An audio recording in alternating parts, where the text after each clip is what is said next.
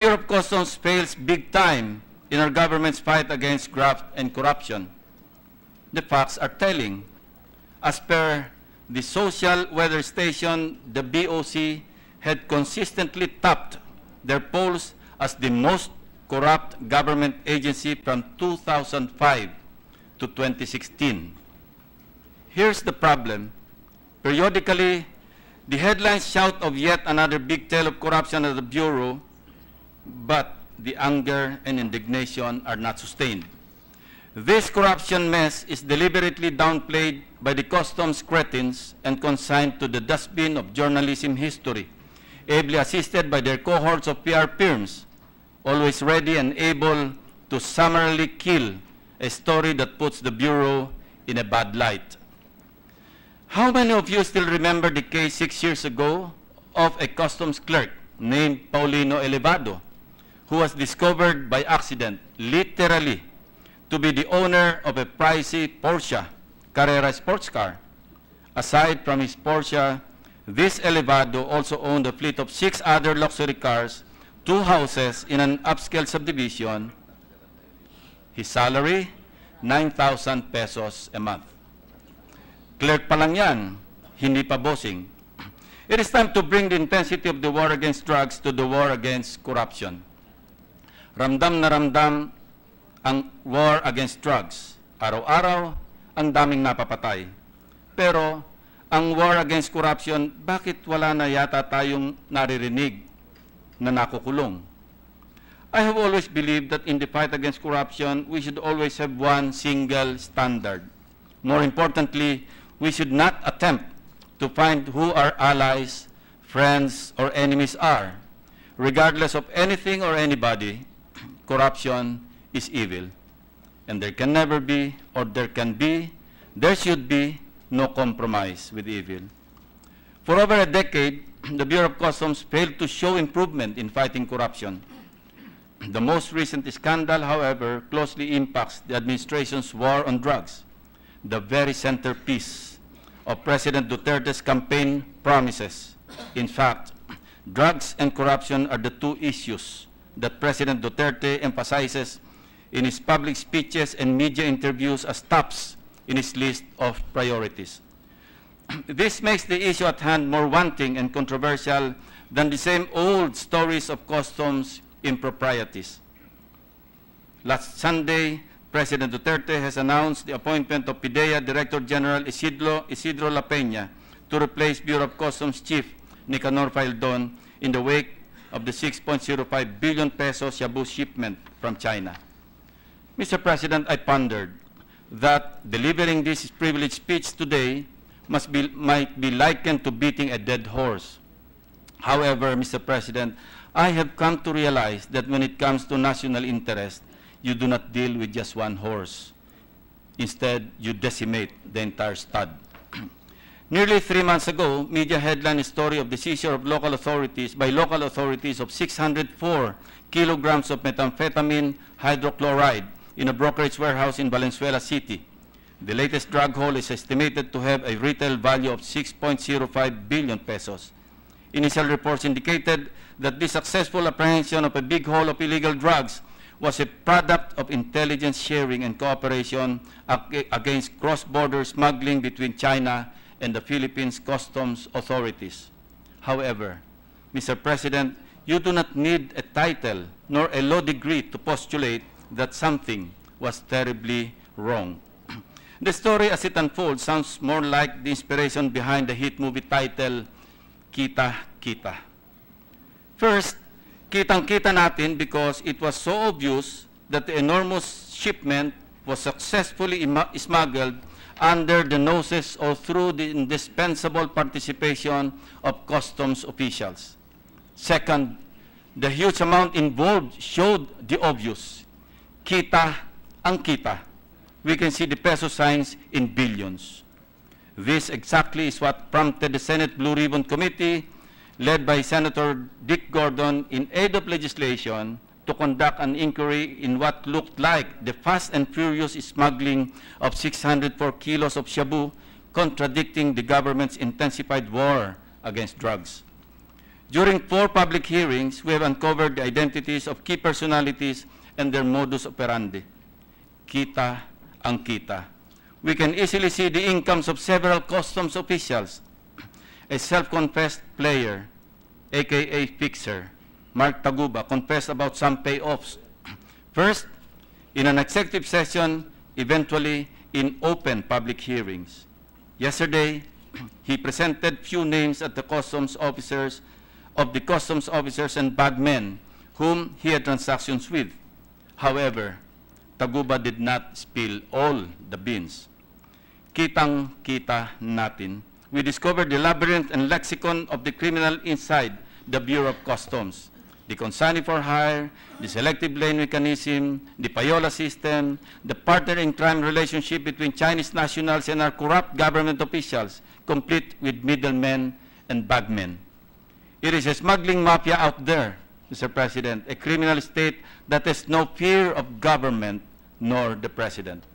Kawawa ang Republika ng Pilipinas. Suffice to say, Mr. President, that our quest to dig up how 604 kilos of shabu neatly hidden in 5 cylindrical roller printing machines from China managed to slip under the BOC officials' noses has opened up a whole cylinder of worms. During the hearing of the Senate Blue Ribbon Committee, Commissioner Faldon admitted that he was aware of the so-called TARA system even before assuming office. He said he tried. His excuse, he could not investigate the matter because he was helplessly alone in eradicating corruption in his domain. To be more specific, Faldon said, and I quote, "The appointment of the officers in charge in the probe was just December or January, so for the first 6 months, I was working alone." Boo-hoo! Tell that to the Marines, Mr. Faldon, but not to this institution. Mr. President, records show that as early as July 1, 2016, he already hired the services of Gerardo O. Gambala, Milo D. Masrecampo, Attorney Mandy Therese M. Anderson, and Henry Anthony M. Torres as technical assistants, each receiving a monthly compensation of 40,000 pesos to 50,000 pesos. Kitang-kita the lies. Mr. President, even granting Mr. Faldon's assertion that he was working alone, if he was the principled man that he said he is, he should have stood firm even if he was alone. As head of the Bureau, with the backing of no less than the President of the Republic of the Philippines, Commissioner Faldon should have started the cleansing in the Bureau by eliminating what has been corrupting the agency for so long, the TARA system. Unfortunately, instead of going against the system, siya ang kinain ng sistema, thereby effectively tolerating and even promoting the impunity of corruption.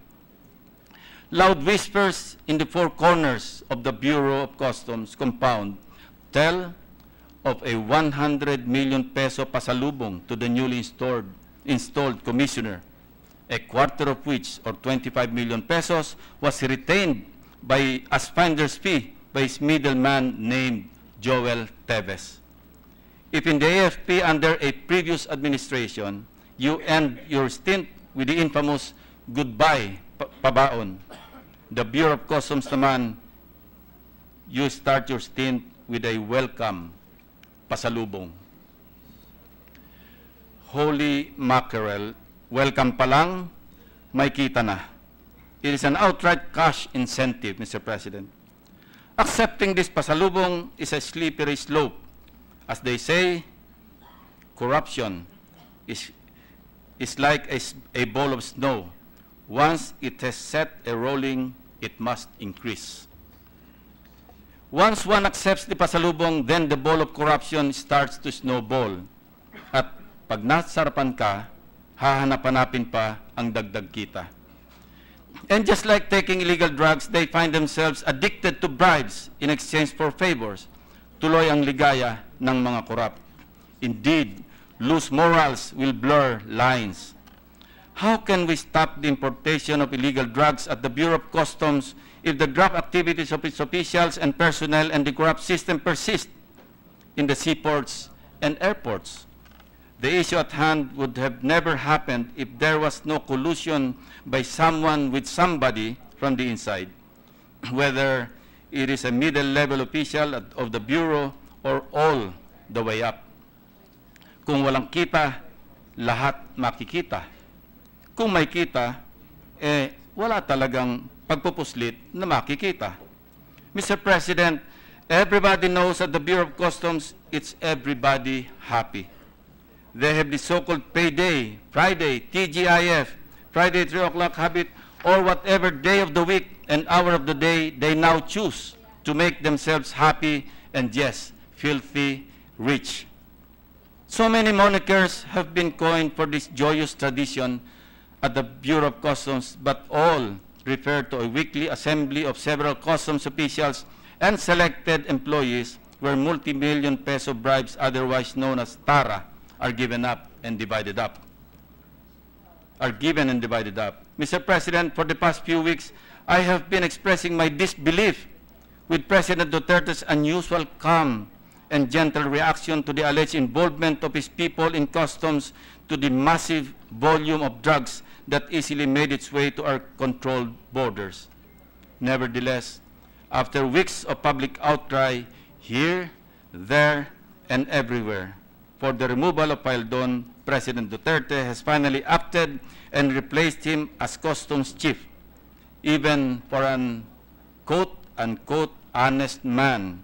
Sabi nga ho natin, it is better late than never.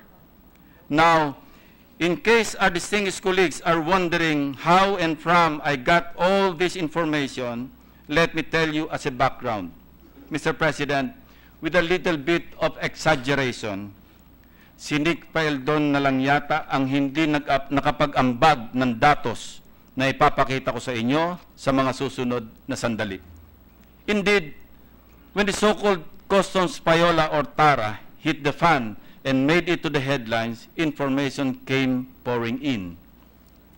Quite a number of top and middle-level customs officials and employees, as well as brokers, even a civic-minded individual who has been gathering information on this matter for the longest time started contacting our office.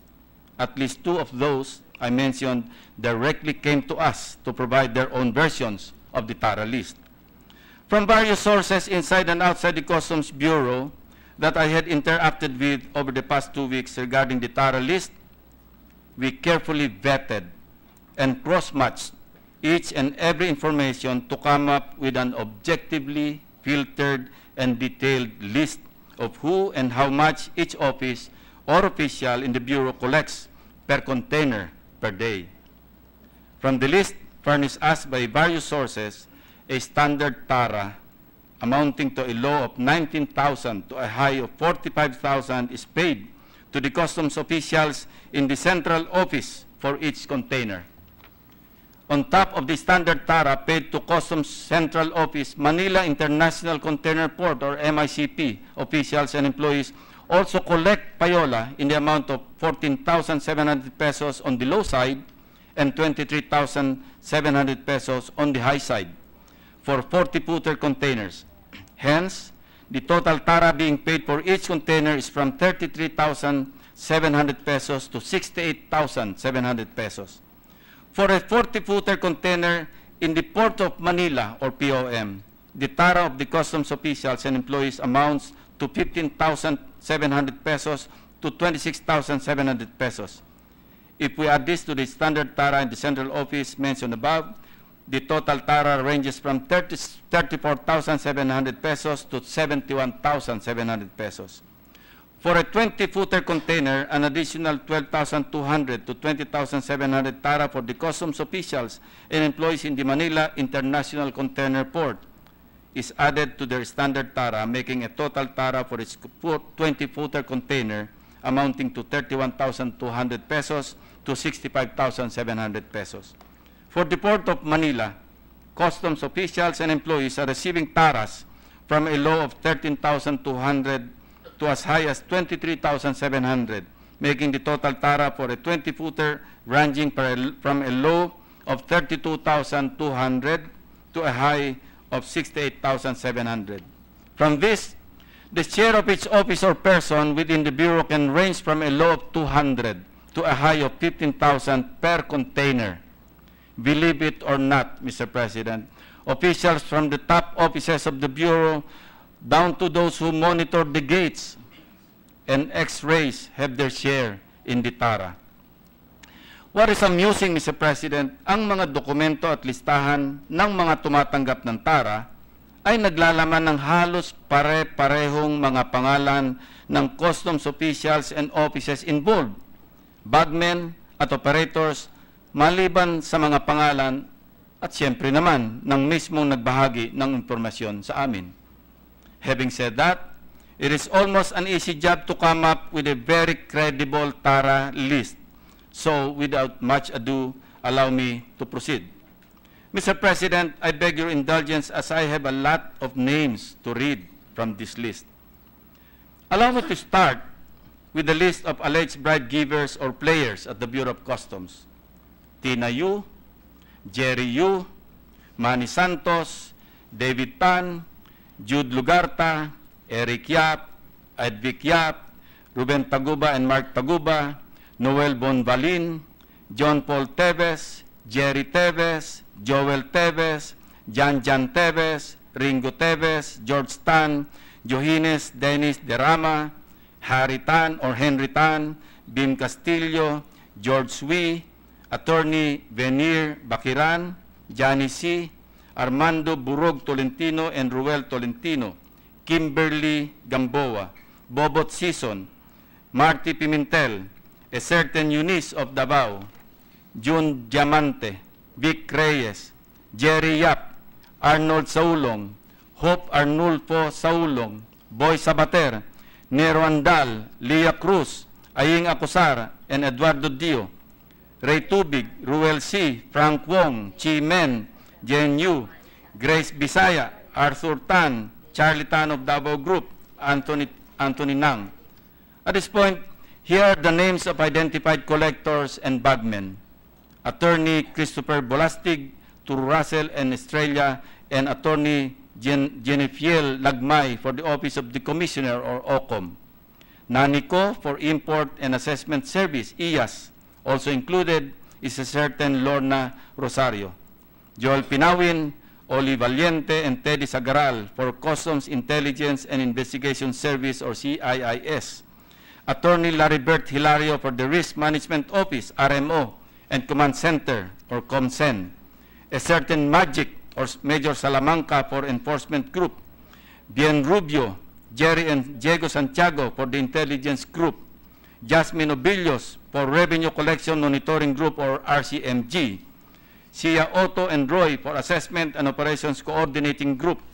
Bien Rubio again for Intellectual Property Rights Division. Attorney Tom Tagra for Legal Service. Boy Garcia for Accounts Management Office or AMO. Certain Mamadra, Bobadilla, and Mamao for Customs Collector in NAIA. A certain Honk for the Customs Collector in Subic, Efren Ambagan, and a certain Giao for the Customs Collector in Clark, Alfred and Daniel Wagwag for the District Collector, Port of Manila, June Rapa for the Deputy Collector for Operations for Port of Manila, Attorney Alex, Attorney Mimi Aldabe, and Attorney Benil Bakiran for the District Collector, Manila International Container Port, Jason Kalinap for X-ray in MICP, Agama and Junjun Reyes for X-ray at Port of Manila, for the Enforcement and Security Service, ESS, for the Manila International Container Port, Orduña and Bundukin, with a certain Ante as runner, and Lino Arroyo for the Enforcement and Security Service, Port of Manila. Meanwhile, here's a brief summary of the amounts being regularly distributed in the Payola system. Please note that these amounts are given per container. For Bureau of Customs Central Office, the following are the standard TARA for each office or division. 5,000 pesos to 10,000 pesos for the Office of the Commissioner. 5,000 pesos to 10,000 pesos for the Command Center or COMCEN. 1,000 pesos to 3,000 pesos for the Assessment Operations Coordinating Group or AOCG, 1,500 pesos to 3,000 pesos for the Intelligence Group or IG, 3,000 pesos to 10,000 pesos for CIIS Central, 500 pesos to 1,000 pesos for CIIS Director's Office, 1,000 pesos to 3,000 pesos for the Intellectual Property Rights Division or IPRD, 1,000 pesos to 2,000 pesos for the Accounts Management Office or AMO, 1,000 pesos to 3,000 pesos for the Import and Assessment Service or IAS. For the Manila International Container Port and Port of Manila, 9,000 pesos to 15,000 pesos for the section heads, appraisers, and examiners in the Formal Entry Division for both MICP and POM. 1,000 pesos to 3,000 pesos for the Informal Entry Division for both MICP and Port of Manila. 3,000 pesos each for the MICP and the Port of Manila Collector's Office. 500 pesos to 1,000 pesos for the CIIS Port for both MICP and POM. 500 pesos for Enforcement and Security Service for both MICP and POM.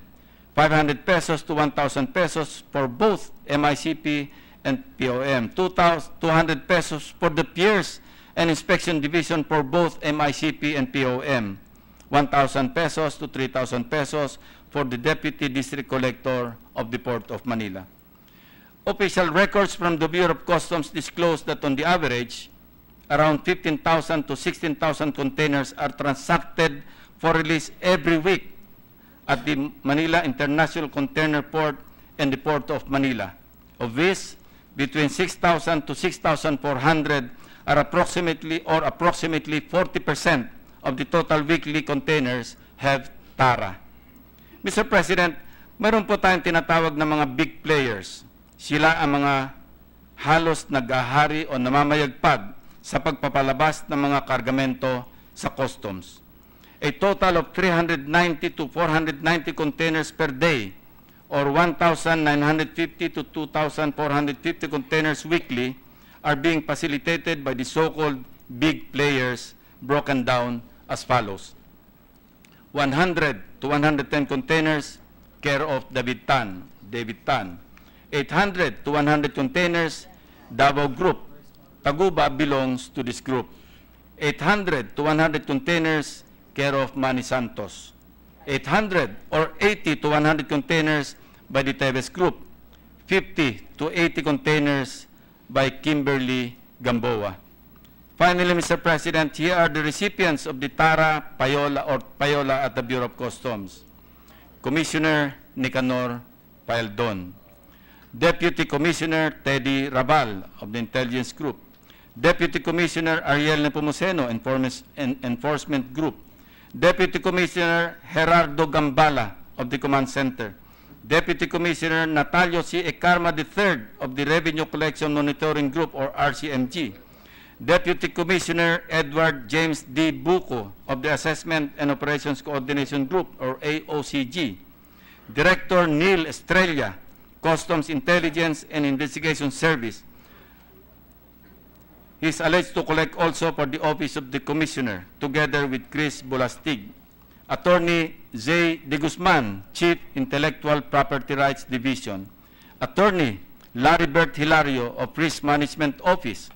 Joel Pinawin, OIC Chief Intelligence Division of the BOC, also one of the alleged collectors of Director Estrella. Director Milo Mastrecampo, Import and Assessment Service, IAS. Attorney Grace Malabed, Acting Chief of the Account Management Office or AMO. Attorney Alvin H. Ebreo, Director Legal Service under Revenue Collection Monitoring Group or RCMG. All section heads, appraisers, and examiners in the Formal Entry Division in both the Manila International Container Port and the Port of Manila. Athena Dance of the Informal Entry Division MICP. All section heads, appraisers, and examiners in the Informal Entry Division in the Port of Manila. MICP and POM, Sections 1, 9, 10, and 15, Chief Appraiser and Examiner. For the district collectors and officers, the following names were mentioned: Collector Jet Moranilla of the MICP, Collector Rhea Gregorio of the POM, Collector Edgar Macabeo of NAIA, Collector Alvira Cruz of Cebu, Collector Marites Martin of Clark, Collector Mimel Talusan of Subic, Collector Reynaldo Galeno of Batangas, Deputy Collector Mel Pascual for the Port of Manila. One is already deceased, Captain Ticoy Gutierrez of Enforcement and Security Service, MICP. He was replaced by a certain Orduña. Mr. President, an unimpeachable source provided me with information involving a prominent customs official listed above. For the period covering May 16 to June 28, 2017, Mr. Customs official's total encashment amounted to 5,109 pesos with the following breakdown. 1.5 million peso check deposit on May 16, 2017. 1.2 million pesos check encashment on June 1, 2017. 699,000 pesos encashment on June 5, 2017. 1 million pesos encashment on June 8, 2017. 910,000 pesos encashment on June 19, 2017. 1.3 million pesos encashment on June 28, 2017. The TARA system, Mr. President, shows that there is a systemic corruption in the Bureau. In fact, for almost every office and official receiving their share of TARA, the Bureau can give the mafia stiff competition. Mr. President, the Supreme Court in the ruling said we cannot afford to fail either in combating the drug menace or in protecting the individual rights and liberties we have enshrined in our Constitution. Either way, the consequences of continued failure are hard to imagine, unquote. The drug problem cannot be solved by focusing on the demand reduction alone or effort alone. Hindi pa ba sapat ang isang taon at libo-libong napatay ng mga pulis at vigilantes para makita at mapatunayan natin ito? Since my days in law enforcement, Mr. President, we have always embarked on a two-pronged strategy in combating illegal drugs: demand or market constriction and supply reduction. True, hunting down big-time as well as small-time pushers and drug addicts in the streets may suppress the drugs market. But if our frontline government agency called the Bureau of Customs would allow, consciously or otherwise, the convenient smuggling of tons of shabu into our country, it is impossible to win the battle against illegal drugs simply because the supply reduction side of the anti-drugs strategy is failing miserably. Parang gripo, patuloy ang daloy ng illegal drugs sa bayan, toneladang illegal na droga. This runs counter to the policy adopted by the state as enunciated in Section 101, Republic Act 10863, otherwise known as the Customs Modernization and Tariff Act, to wit, it is the policy of the state to protect and enhance government revenues, institute fair and transparent customs and tariff management that will efficiently facilitate international trade, prevent and curtail any form of customs fraud and illegal acts, and modernize customs and tariff administration. This policy is in recognition of the important role that the Bureau of Customs plays in being the first line of defense against the threats that arise from international trade. The problems that our country is facing now, such as smuggling, fraud, and drug trafficking, can effectively be lessened if we only fortify our first line of defense on border management. Thus, it is incumbent upon us to address this Bureau of Customs issue head-on and at its core.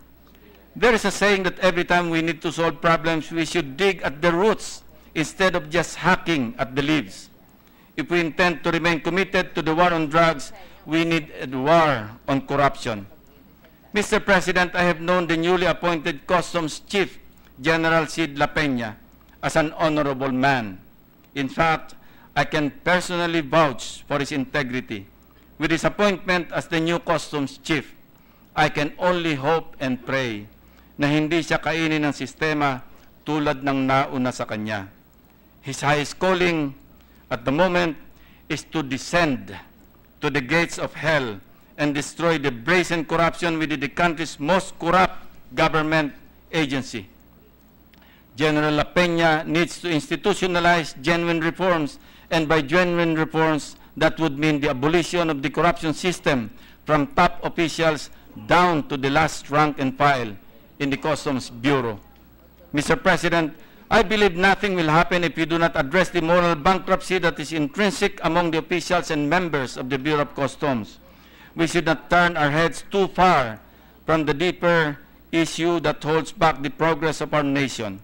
Henceforth, it is also high time to send off an all-out sustained war against corruption. And the battle starts at the Bureau of Customs. I firmly believe then and now that it is the only way we can build a better, more progressive future for this country. Thank you, Mr. President. Thank you, Senator Lacson. President, may we recognize Senator Bamakino Senator Aquino is recognized. Senator Lacson will agree to be interpreted.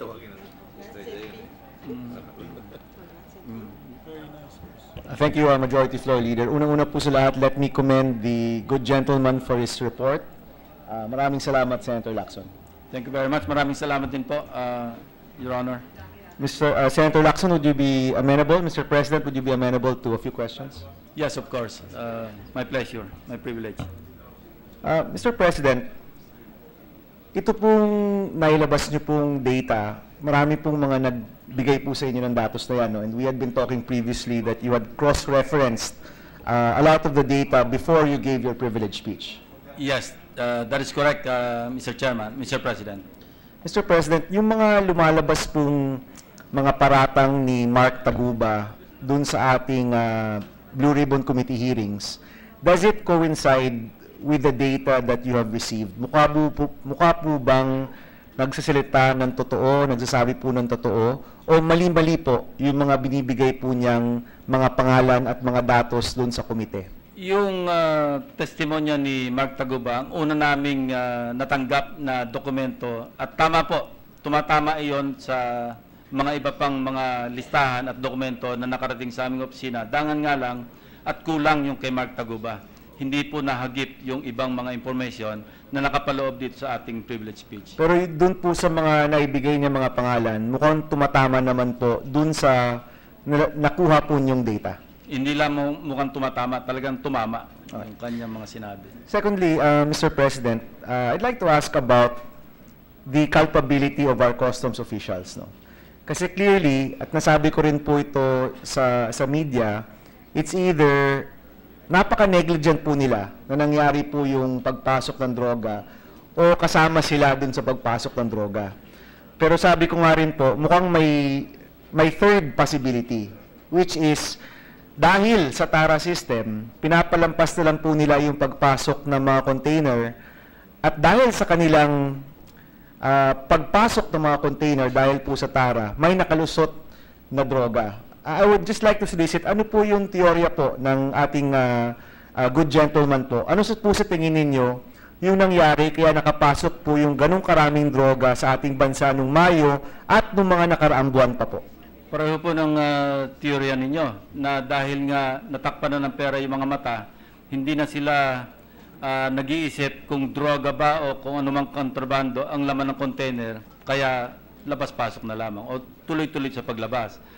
Hindi na nila iniisip na kung may drogang laman ang container, pwedeng yung mga kamag-anak, mga kaibigan at mga anak nila, mga kaibigan ng anak, mga anak ng mga kaibigan nila, ang pwedeng tamaan.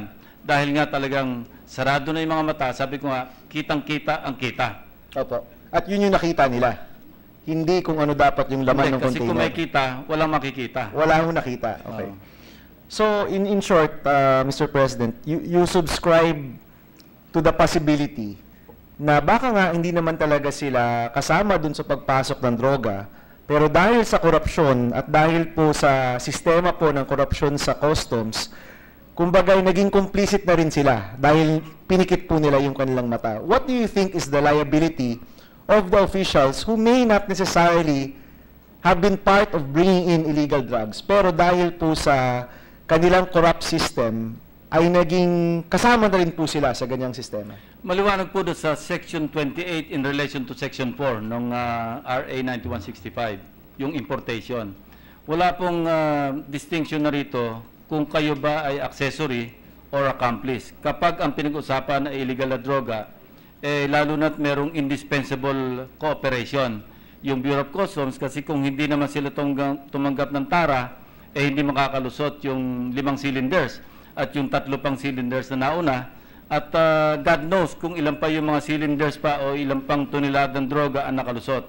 So, I think Section 28 could very well apply to those customs officials na dinaanan o may kinalaman doon sa pagpoproseso ng dokumento para makalabas yung containers, lalo pangat under questionable circumstances. In short, Mr. President, they are as liable as if sila mismo yung nagpasok ng droga. Parang principal po. Ganun po, no? Sa ating batas. Sa ating batas. Opo. Maaari po tayong tulungan ng mga magagaling natin abogado, pero yun po yung aking pagkaintindi at sa pagtatanong ko na rin sa aking mga staff na abogado, ganun din po ang interpretation. Definitely po, kung ililipat man po si Commissioner Faildon, hindi po siguro dapat sa isang pwesto kung saan maaari ang droga ay issue or sa tingin niyo po dapat hindi na siya mailipat sa isa pang posisyon sa ating gobyerno? Kung halimbawa lang pong mapapakinggan tayo ng Pangulo, mas maganda po wag nang bigyan ng ibang posisyon. Dahil sa aming mga napag-alaman, sa aming pananaliksik, sa mga voluntaryong binigay ng mga impormasyon, na ito na hindi naman ito pwedeng basta i-disregard o baliwalain dahil mismong sa loob ng Bureau, sabi ko nga kanina, top level, middle level, rank and file, meron pang broker, meron pang player na nagbigay sa amin ng information. Ito nga yung sinabi natin na filter natin ng maayos. Alam niyo po, masakit man sa ating dibdib dahil yung iba sa akin nabanggit na mga pangalan, mga kaibigan ko pa po. Pero kung magiging selective din lang ako at dahil kaibigan o kakilala, hindi ko i-delist ko nga yung kanilang mga pangalan, hindi na lang po ako magpi-privilege speech. Opo.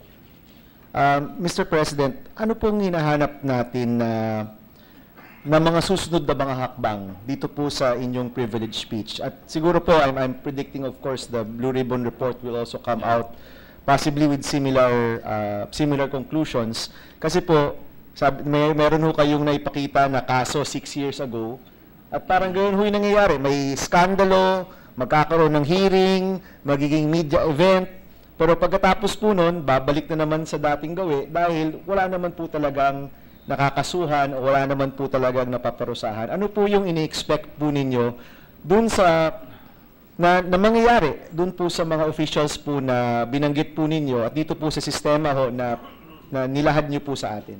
One word, very important word, sustain. Kasi pagka pinabayaan natin ito at hindi natin in-exercise yung ating oversight, authority over the executive offices or agencies, then talaga mapapabayaan na naman ito. Opo. So, I am hoping and I'm assuming that this privilege speech will be referred to the Blue Ribbon Committee. And I hope I have contributed some input or some data to the chairman para maidagdag sa kanilang, ma-incorporate sa kanilang gagawing committee report or maidagdag pa kapag may mga pinatawag pang ibang mga resource persons. Opo. Mr. President, finally, niyo po dyan ang isang santo, palagi ko po magpapatuloy yan. No? Kung di man siya kasama sa kanyang paligid, magpapatuloy po yan. Ano po yung hakbang na kailangan po natin para maitigil na itong sistemang ito? At yung perang yan, mabayad ng maayos sa gobyerno, hindi humawalan ng revenue ang ating gobyerno at matigil na po yung pagpasok ng mga kontrabando sa ating bansa. Sa akin pong karanasan bilang namuno rin sa PNP at saka namuno rin ng mga aking mga tauhan sa mas mababang level ng command. Ang sa amin po pag-aaral at sa training, ito lang po ang napaka-importante, leadership by example. No? Kasi it is second to none. There is no substitute to that dictum, yung leadership by example. Kasi kapag yung namumuno, yung kanyang pinipreach, yung kanyang sinasabi, hindi naman niya ginagawa o ginagawa niya yung laban do sa kanyang pinapatupad, wala pong susunod sa kanya. Ang napaka-importante, ipakita niya na siya mismo bilang pinuno, ginagawa niya yung kanyang pinag-uutos. Dahil pagtalikod niya, sasabihin ng mga tauhan niya, bakit ikaw lang ba? Paano naman kami? Pero kapag ang nakita nila yung pinuno nila na consistent ang ginagawa, na namumuno by good example, no? Maski yung mga kawatan doon, palagi ko kung hindi man mahiya, matatakot. Dahil alam nilang seryoso yung pinuno, alam ba, si General La Peña, and I said it before, na I can vouch for his personal integrity. And I just hope that he continues leading by example. Ano? I hope I'm not mistaken sa pagsasabing kilala ko siya na ganong kaonorableng tao at saka mataas yung kanyang integridad. And I hope na yung kanyang gagawin sa bureau, sa kanyang pamumuno, maging consistent lang. Kasi mabubulag talaga, imagine. Yun nga, ito, kalat naman ito sa Bureau of Customs. Ano? Sabi ko nga, 4 corners of the Bureau of Customs compound. Kalat na kalat naman yung pag-upo pa lamang, meron niyang pasalubong. Ano? At hindi mo naman matatago kasi it takes two to tango. No? Hindi naman pwedeng sabihin, tumanggap ka na ikaw lamang nakakaalam. Siyempre, alam nung nagbigay sa iyo. Alam noong nagpabigay. At may mga dinaanan pa yon na alam din siyempre na meron nangyaring transaksyon. So, yun, consistency and leadership by good example. Yun lang po nakita kong formula. At sa atin naman panig, sa Kongreso, sa Senado, dapat wag nating bitiwan ito. Kasi after all, magpapasa tayo ng train, no? Papasa tayo ng tax reform. Pagkatapos malalaman natin na pag kinuwenta mo, imagine, 1,200 plus containers a day. At ito'y pag-usapan natin, MICP lamang ito at saka POM. 2 ports lang ito. Of course, Batangas, Cebu, may mga containers din dyan. Hindi na rin hagip noong mga nakuna natin information, and I would like to pursue na mangalap pa rin information tungkol doon sa mga ports na yon. Dahil sigurado ko, ganun din ang kalakaran. So, wag natin bitiwan itong issue na ito at lahat tayo magtulong-tulong na manaliksik din at ating sa pamamagitan ng ating oversight function, pwede natin silang patawag. At pag alam na lang tayo palagi ang nakabantay, I don't think, kasi pag nag-slacken din tayo, babalik eh. Yes, Mr. Ganun President. po. Mr. President, no, medyo nakukulangan ho ng espasyo yung calculator ko dito. I'm sure nabilang nyo na rin naman. Meron ho ba kayong numero kung magkano po yung nawawala sa gobyerno? Roughly 40,000 ho yan times 2,400 containers per week. Ang kanilang kinakatwiran, naging 40,000 na lamang yung benchmark dahil sa APTA. Pero yun nga kasi pagka sinabi nating formal entry, ito yung $500 and or more And up. And up, tapos commercial. Opo. Pag informal, ito yung below $500 and personal. No, pero napakalaki ng diskresyon noong mga dinadaanan ng mga kargamento tulad lang nung sistema na ito. Yung selectivity, yung sa lane. Nalaman natin sa pagdinig ng Blue Ribbon nang nag-i-encode mismo broker. So ang tanong natin, kung ang broker alam niya may kontrabando, alam niya may shabu, ba't naman siya dadaan sa red na ma-x-ray siya? Tulad lang nangyari nitong sa 600 kilograms. Ito sana hindi nakalusot dahil merong red flag Na red flag ito sa pamamagitan ng isang report at sinabing nagkapareho yung dalawang shipment. Bakit parehong-pareho yung babayarang taripa? O VAT, hindi taripa. Kasi VAT na lang ang sinisingil. Kung sineryoso lamang yung red flag na yon, siyempre hindi dadaan sa green lane yung 1547 yata yung numero ng container, idadaan nyo sa x-ray o kaya may physical inspection. At pag nakita na hindi footwear, kasi ang declaration footwear, at nakakita ng cylinders, misdeclared na yon. So bubuksan nila yon. So hindi na makakarating sa Valenzuela. But sabi nga natin, may human intervention. At yun nga, natatakpan na ng sign of pesos yung kanilang mga mata. So talagang, sige na. Alam nyo, nung araw may mga customs commissioners na ang kanilang kondisyon. Ito yung sabihin na nating medyo may pag-iisip. Sabi nila, maski ano, okay lang, mag-usap tayo, wag lang droga, wag lang baril. Yun na yung sa libro natin, masasabi natin, ito yung mabait na commissioner, may konsensya, pero wala pa rin konsensya dahil nga may tara pa rin. Oho. Pero at the minimum doon, may mga bawal. Eh mukhang yung nangyari yung ngayon, wala nang bawal. Nawala na ng bawal kasi nga masyadong malaki na yung tara. Masyadong duduguin yung inyong daliri sa inyong calculator sa kakukwenta kung ilang zero yung aabutin. Kami mismo ay maniwala. Alam nyo, merong isang customs official. At the outset, nung nakita namin ang pangalan, sabi ko mukhang malabo yata ito. Kaya dapat i-vet natin mabuti itong mga listahan. Kasi itong particular na customs official, sa akin paniniwala, dahil nakapagtanong din ako sa iba, ito'y matino ito'y hindi tumatanggap, ito'y matagal na rin sa customs. Eh nung nagkakaroon kami ng pagdududa, ang ginawa ko po ay tumago ko sa aking ibang kakilala sa intelligence service, armed forces. Pwede ba paki-background check mo lang ito? Kasi malaking pagdududa ko na baka naman masama ito sa listahan namin, eh unfair naman. Dahil sa pagtatanong namin sa iba, eh mukhang matino naman.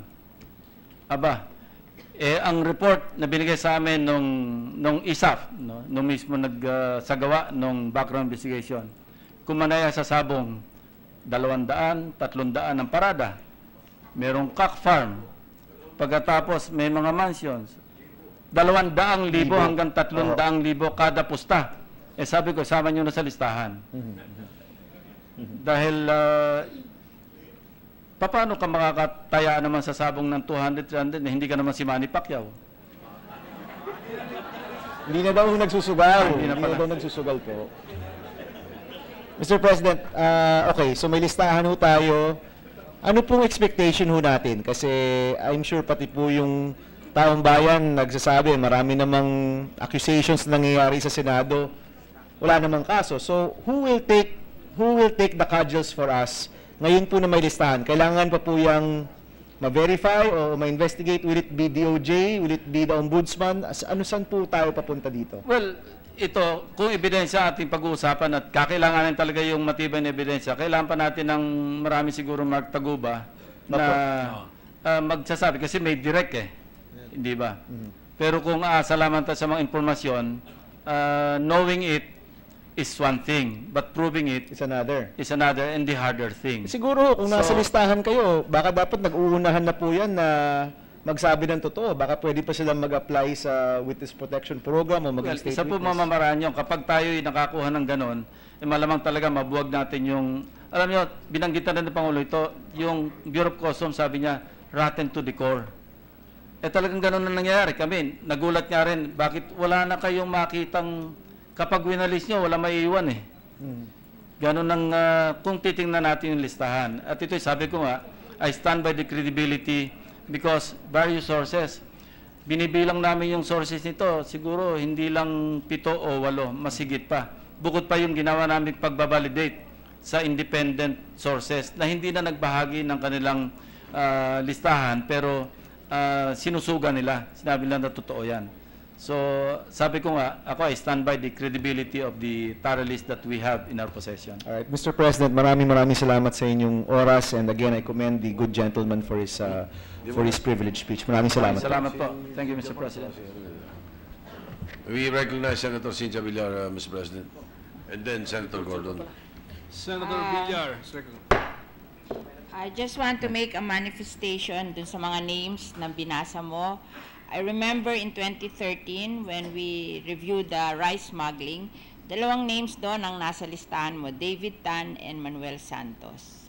And then yung aming investigation in 2014 sa garlic cartel at garlic smuggling, nandun yung name ni Lea Cruz sa listahan mo. So ito ay parang support na ito yung mga names na nakita na rin namin in other investigation of the Senate.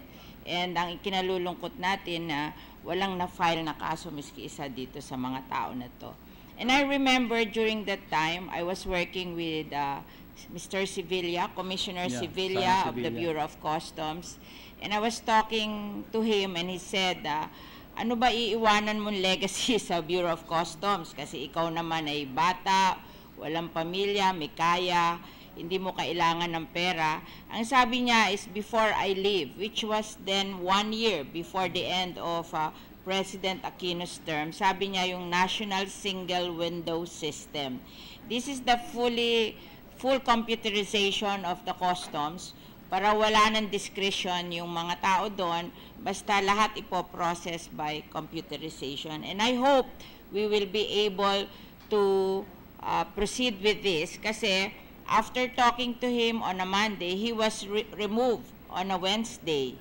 And pagkatapos kinasuhan na yung supplier ng National Single Window System, kaya hindi na ituloy ito hanggang ngayon. So this might be a solution, the full computerization of our customs division. And I remember, because of walang nakasuhang kaso noon, kami po na mga senador in 2016, we passed a law, the large-scale agri-smuggling as economic sabotage and non-bailable. And natapos na po ang IRR niyan ngayong July. Sana po ay ma-i-apply na yan para nang sa ganon, baka naman kung makasuhan yung iba, ay tumigil na sila sa kanilang mga ginagawa sa ating Bureau of Customs. Yun lang po, marami pong salamat. Salamat po. I could not but agree with the lady from Las Piñas, the distinguished lady from Las Piñas in the Republic of the Philippines. Tama po yung observation.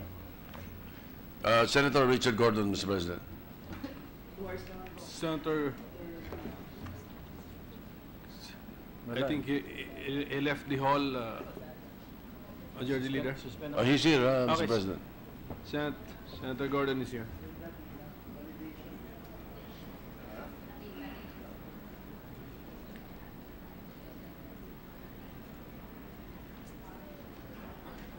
Senator Gordon is recognized.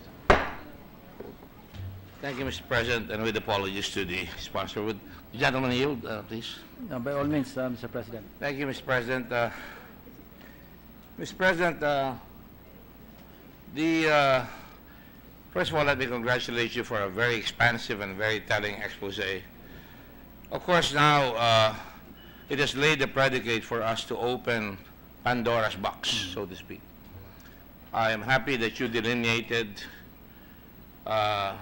every position that takes Tara, that's on the take. But now I don't consider it a hard part, but as you say, with the help of other Tagubas, and by the way, I'm not really totally sure about Taguba because he's very selective. I would like to seek your help insofar as Well, the same understanding and observation. discussion. As a matter of fact, we find him a selective witness. Yes, Your Honor. Now, Your Honor, the 5 million pesos that was withdrawn from the bank, that's certainly good information. And how would we pry open that box? Literally. I think you and I know who that guy is. The trick now is to open his own box of 5 million because Well, he it has can already always- been withdrawn. He can always waive his rights under the Bank Secrecy Act because after all, if it was his account, he can actually, no? He will not Well, waive. that is why. That's why I'm suggesting if he's really sincere and honest in his desire to break wide open this particular issue, then he should be convinced to waive his rights under 1405. And that's what I was trying to figure out even with the Senate President just a while ago. Because we already had that information and I know you had it and we wanted to try and pry it open. But I think we can be very imaginative insofar as that is concerned, including Faldon, who I understand gets 10 to 19,000 per box, including all the others. Let's just say now. I cannot help but observe. The 5 to 10,000 pesos per container is actually for the office of the commissioner. I don't know the division or the apportionment of the 5,000 to 10,000 per container per day. At ang dumadaan po na containers every day, nasa mga 1,200 plus containers. So, mahirap po magkwenta. Is the gentleman suggesting that this is only for one section? There are 15 sections. There are 15 sections. There are selected sections, I think 1, 9, 10, 15, not all sections. That's Pero correct. lahat yan merong May tara. tara, may tara. That's why, mababa pa ito, mababa pa ito nakikita natin. That's why, ako po, I took the totality of the container movement in our country of 4 million and divided by 365 days. And then you multiply it by the tara. And if you have, as I pointed out yesterday, a tara of, if 40,000 was allocated to the government, ang lalabas po ay kikitain ng gobyerno ay 146 billion. Yes.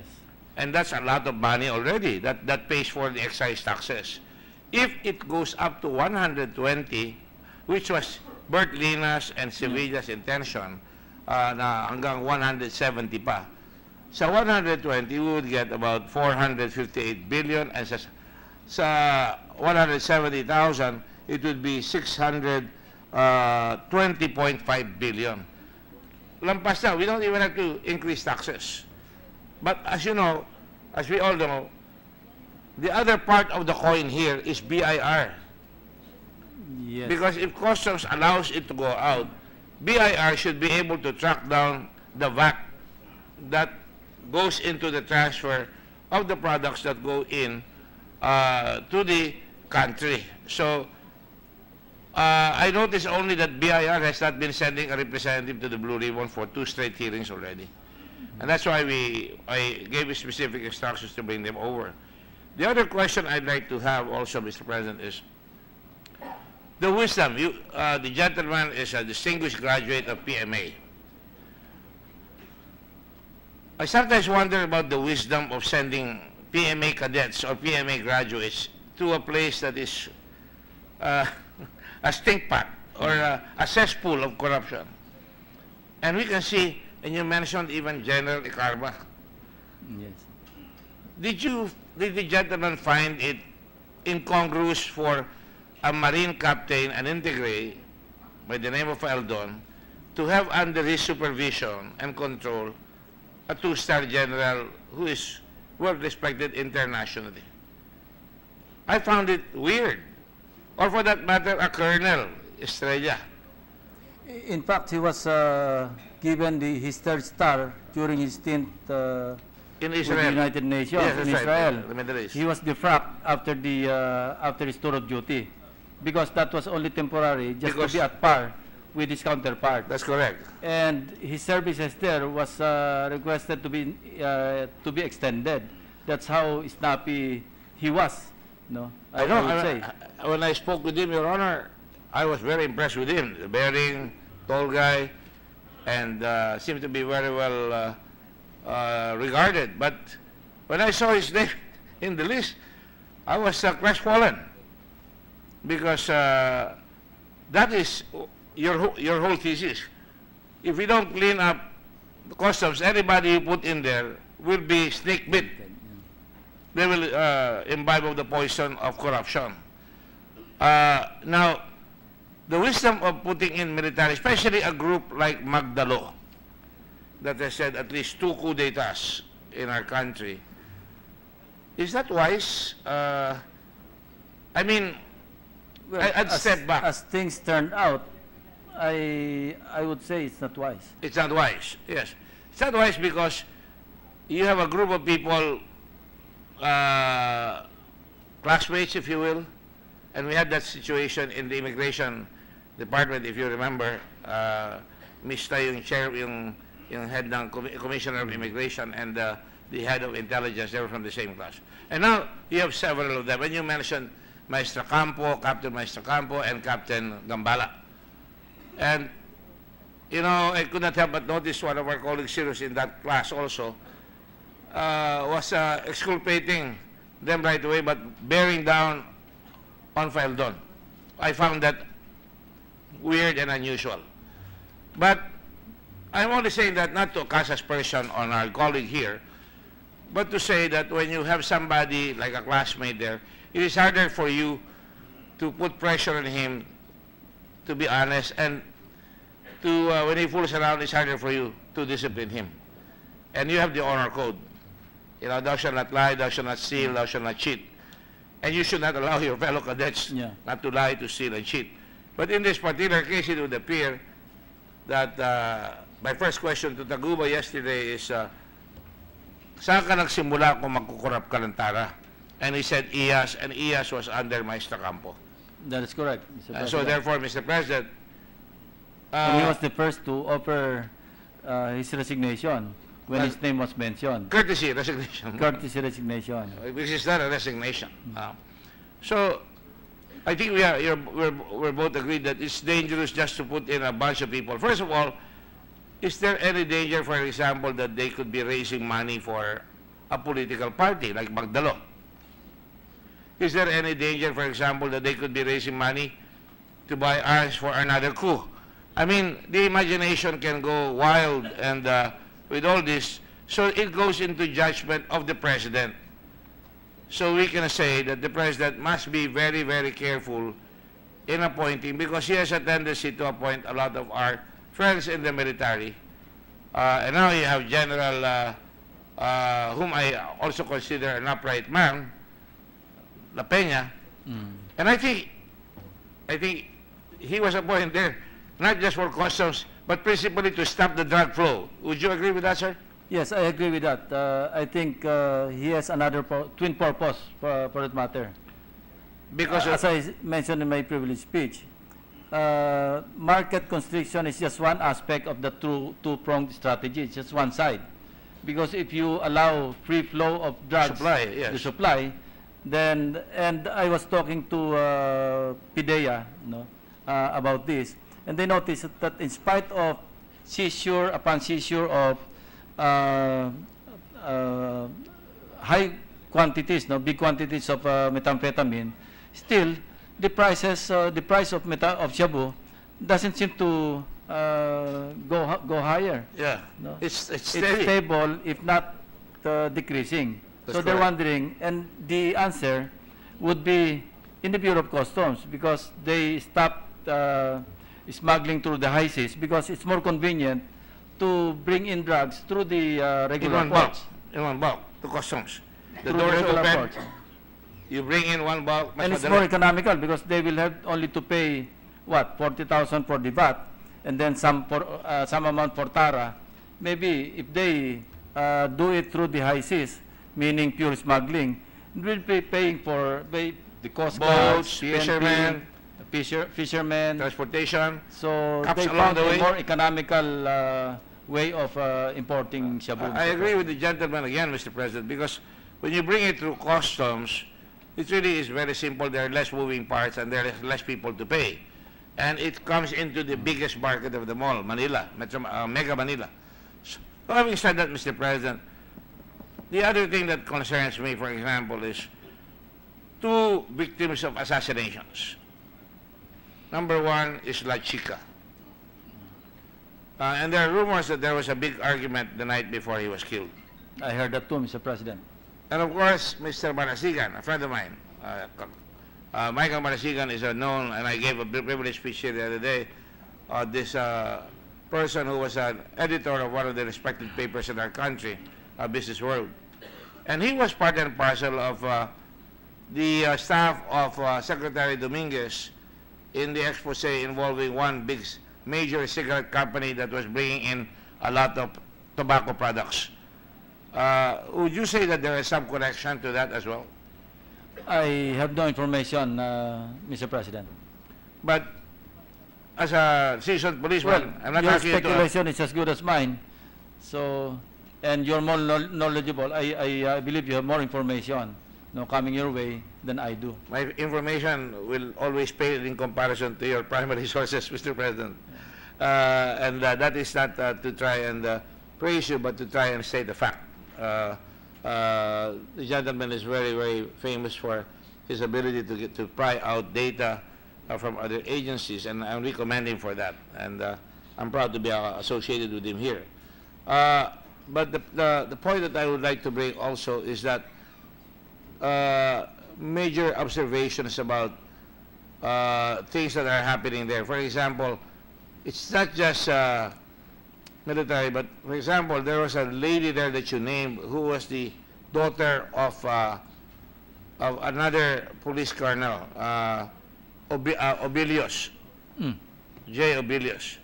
She was in my office the other night crying and shaking, and she wanted to see me. And I said, why? What are you afraid of? If you know something, tell us. She says, I'm not involved, but I'd like to talk to Senator Lacson. And I said, fine, why don't you talk to Senator Lacson? But she was assigned in the office of La Chica. Was there any information in your sources to indicate that La Chica was also tainted or involved? On the other hand, Mr. President, the information that I got about the late La Chica is that he was a straight guy. Correct. So he was respected, and when he died, I think the wife had to Borrow money. Correct. for the funeral services. And there were. And he was living a simple life. That's correct. And he left, I believe, the Professional Regulatory Commission. I think the argument was about The presence of so many soldiers, consultants, so many consultants, so volleyball many. players, basketball players. Yes, That was a right. big argument. And, you know, that's why, as you know, I'm very allergic to these killings. And that, just by the way, just as an aside, the plate number system in the motorcycles that we're proposing, I may have to extend because Malaysia, Thailand have also made bigger their car plates recently because of a spate of incidents involving the use of bigger cars, not just motorcycles. Now, Mr. President, I would like to, again, ask the support and help, which is always forthcoming, and I thank the gentleman for the oncoming investigations that are still there. Taguba, for example, makes statements, but I do know that he is holding back, and that we are going up, and we're going to have to find out what is going on. And so, Mr. President, I would like to ask the good gentleman, and as well as the Senate as a whole, to put our heads together so that we could finally end this plague of this house of corruption called Bureau of Customs. Thank you, Mr. President. Thank you, Thank sir. you, distinguished gentleman from Olongapo. Thank you, Mr. President. Mr. President, I will not move to refer the privilege speech of Senator Lacson until Tuesday, because the minority leader might reserve to interpolate on the subject matter. Just for the record, may I just place on record also first my congratulations to the distinguished gentleman from Cavite. A very well-crafted, well-prepared, and well-researched speech. Now, also for the record, because of the mention by Senator Lacson and Senator Gordon of the new incoming Customs Commissioner, I joined the chorus in wishing and hoping that he do well. And for the record also, let me state that this is not hearsay. This is directly, to my knowledge, 22 hours ago. Senator Hanasan and I witnessed, in fact, our conversation with the President, and the President said to Sid La Peña in front of us, "Sid, you clean it up," he said. And then he followed by, "If somebody mentions my name, or the name of Sarah, or the name of Paulo, kick them out." That was his direct instructions in front of the three of us. So we wish the new Customs Commissioner well, and we hope that he cleans it up. Thank you, Mr. President. May I move for a few minutes of suspension to allow the senators to join us in the lounge, Mr. President? Session is suspended. Oo nga, pero